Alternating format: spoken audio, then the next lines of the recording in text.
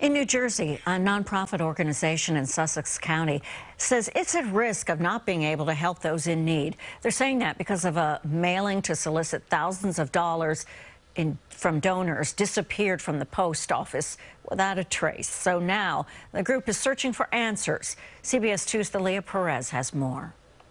Tina Majorino, the executive director of the nonprofit Birthaven, was devastated to learn that none of the recipients of the 3,500 mailers she dropped off at the post office on December 6th received them.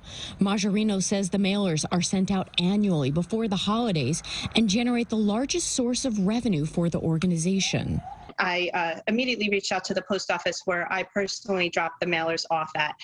We have a nonprofit permit number there, so I contacted them, and they confirmed that they did send it out. Birthaven is located in Newton, New Jersey. It provides services, including a place for homeless pregnant women and teens to live.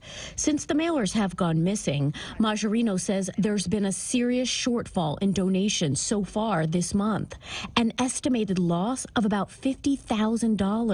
I've personally, lost sleep over this and been so worried about it, wondering where it is. Are they, are our donors going to get it before Christmas? Are they going to get it after Christmas? Are they going to get it at all? Majorino says postal officials last tracked down the mailers here at the Teterboro distribution facility on December 7th, but not a trace of them since then.